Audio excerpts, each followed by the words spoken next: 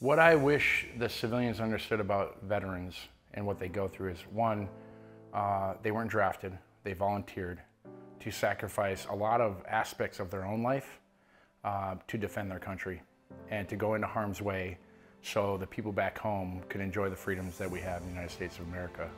And they did this very selflessly.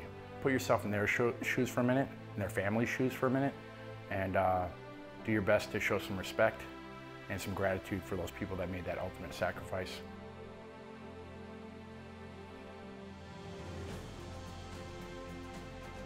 We talk about this all the time. Everybody loves veterans on Veterans Day, right? And it's just like, what happens the other 364 days out of the year? Well, I didn't serve, but I'm still trying to figure out how I can do my part, not only for our organization, but for the people who have bled on these battlefields and put in time and been separated from their families, and I mean, really gave it all. But coming up through the trades and meeting so many great people that have served for our country, this, to me, it gives us an opportunity to kind of pay it forward, honestly, and pay them back and say thank you and provide those opportunities. Some of my best friends are people that have served in these branches, and they're just astounding people, and I can't speak enough about my respect. I came from a culture where it was in our ethos that you didn't talk about what you did, you didn't advertise the nature of your work, you didn't seek recognition, you just worked.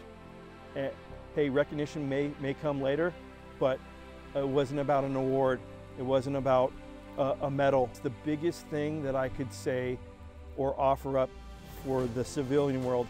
Know that we have value outside of the military. We bring something to the table in organizations that you really can't get anywhere else. The amount of experience and the amount of maturity and the amount of good leadership decisions that you get in the very youngest person that's been through a boot camp experience, and they are a huge value to any organization.